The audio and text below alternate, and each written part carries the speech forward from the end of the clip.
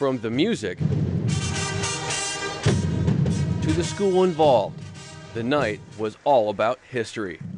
I welcome you to tonight's graduation ceremony for the class of 2013, the Lion's Last Roar.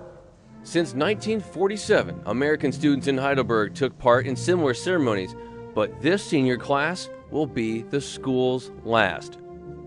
However, just because the community is closing, it doesn't necessarily mean that community spirit is going away. So when in 3 months we are all scattered to the winds, whether they take you east, west, north, or south, I hope you bring a sense of Heidelberg community to wherever you are. Because while today we are Heidelberg's lions, tomorrow we belong to the world. And then it was time. Row by row, the soon-to-be graduates line up to hear their name called, have a message read out loud to their supporters, and then receive their diplomas. Kiara Chatfield. It was a struggle these last 4 years, but I made it. Mom, thanks for putting up with me.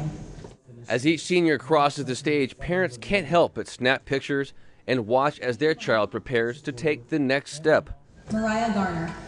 I am so proud of my senior class and myself for completing this milestone in our lives. Although it seemed like it to some, it wasn't long before these 119 Lions got to hear what they had been waiting for.